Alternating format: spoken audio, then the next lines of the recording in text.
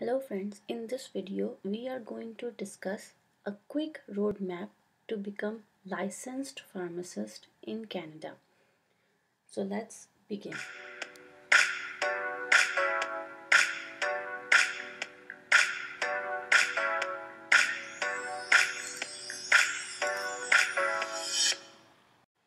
So this is the roadmap which we are going to discuss today. But before I start this discussion, I want to clear two things. I am in Alberta and this map is according to Alberta College of Pharmacy.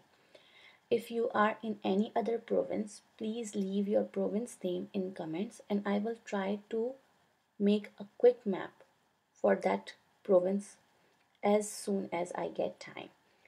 Second thing, this is a quick review, so we will go through superficially, not in details.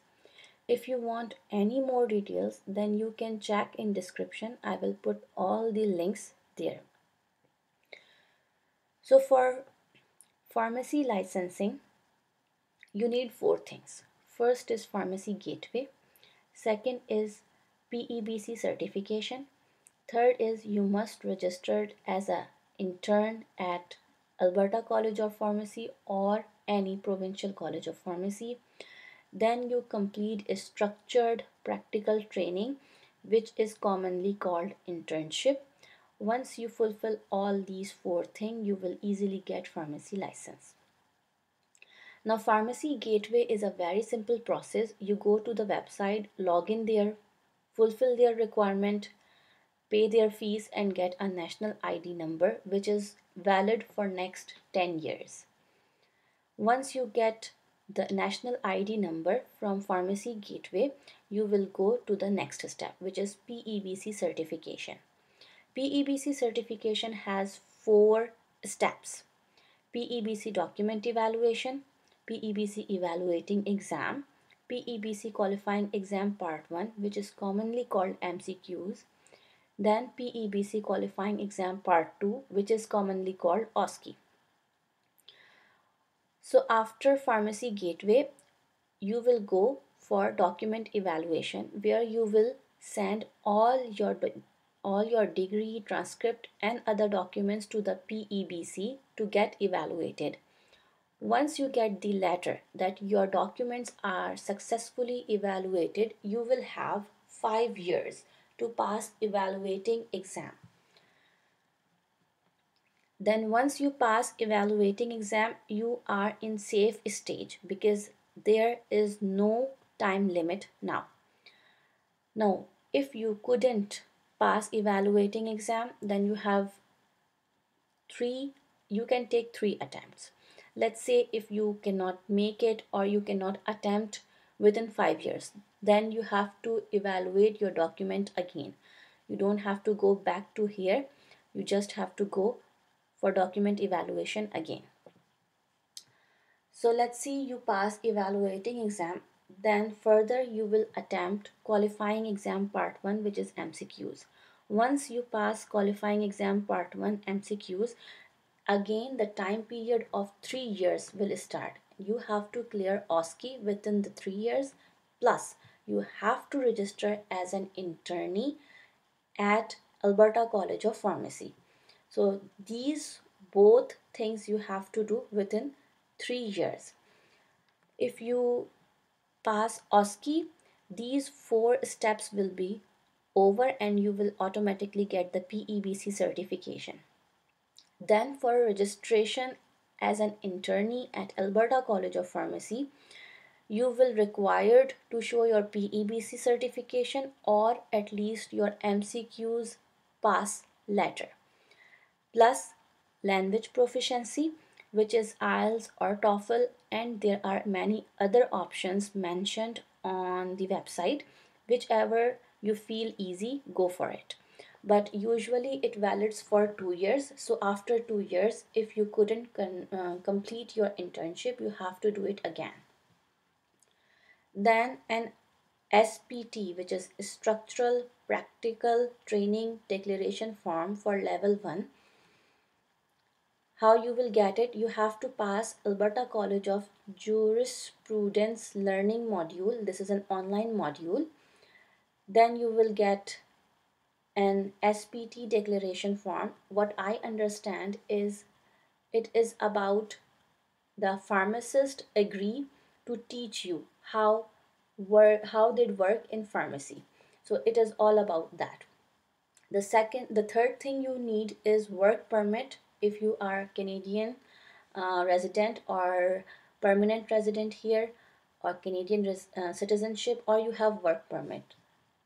So you can apply for internship because it is count as work. That's why you need a work permit here. Next, you already have cleared ACP jurisprudence learning module, so you can easily go to the SPT level 1.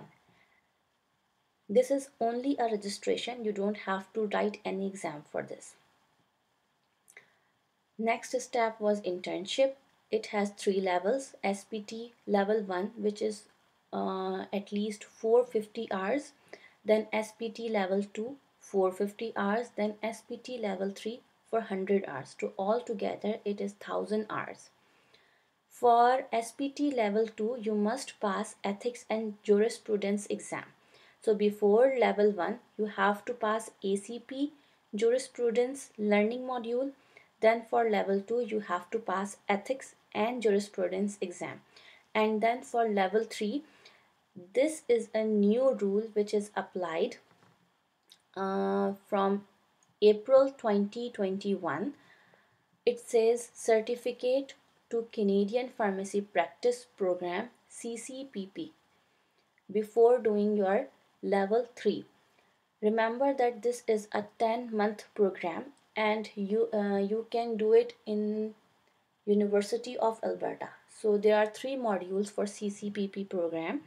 2 are online, but the third last part of this program is in school. So you have to go to Alberta University of Alberta. So what are the complicated steps in this roadmap? First thing, once you pass your MCQs, you have a clause of 3 years. So in 3 years, you have to complete everything like the internship and this OSCE. So basically after PEBC certification, you have 3 years to get your license. But once you registered as an intern in ACP, Alberta College of Pharmacy, you just have 2 years to complete all your things. And in this 2 years, you have to complete 1000 hours in internship. Second, you have to complete 10 months program, CCPP programs, which is now mandatory.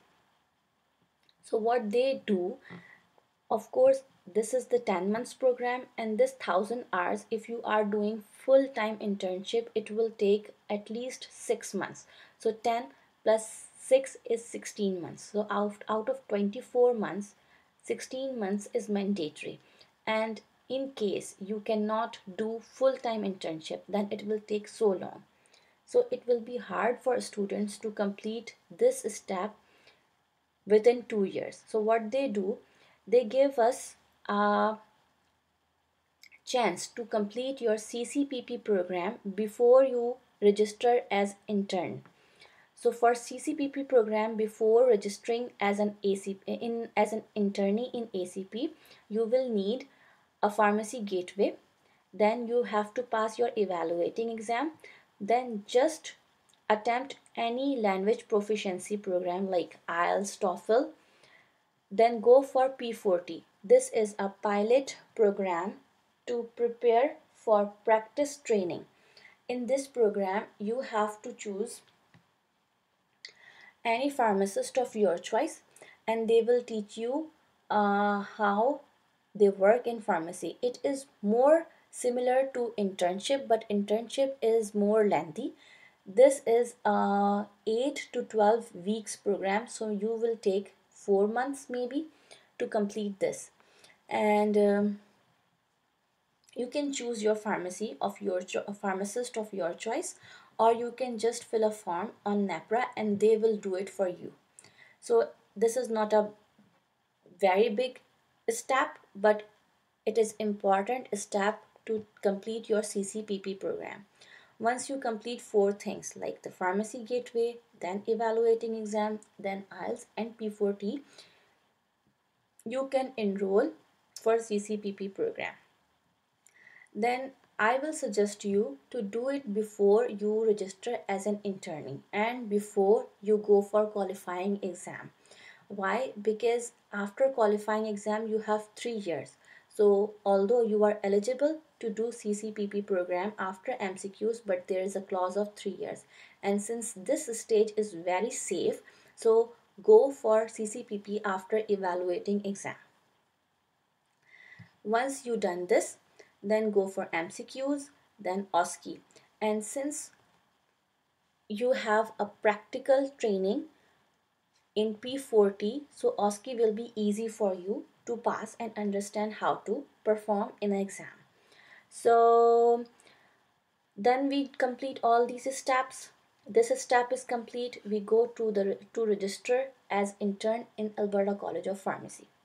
Once we register here, then we can start internship. And if you cannot give full-time internship timing, and let's say you can do just 8 hours in a day or 4 hours, and it will take 12 months, no problem, you already did your major task, already done.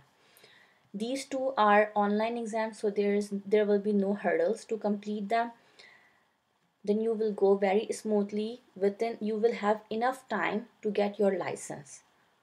Like, you will take maximum 1 year to complete your internship, and you have 1 year in your hand to get license. Otherwise it will be so tough for you to complete everything at once. So what I suggest is, once you complete your evaluating exam, try to go to the CCPP program. If you cannot, then go for qualifying and then go for OSCE. Get your PEBC certification done. In case you register as intern at ACP and you couldn't complete your licensing within 2 years, then you will back to this stage after evaluating stage. So this is the hindrance. You will not get back behind it, but if you couldn't complete within 2 years, then you will be again, you have to pass qualifying part 1, then qualifying part 2, and you will go through all these steps again. And if you couldn't do within 10 years, which is very impossible, then you have to register with Pharmacy Gateway again. Then try, what they suggest is, if you have very realistic schedule and you are very committed, then go for the MCQs. Otherwise, stay here and try to keep things smooth so that you can run very fast, because after that there is all time period, there is no rest, so you have to do it everything very quick. That's the roadmap which I made for myself. Hope you enjoy this video, and let me know if you want to know anything else. Bye for now.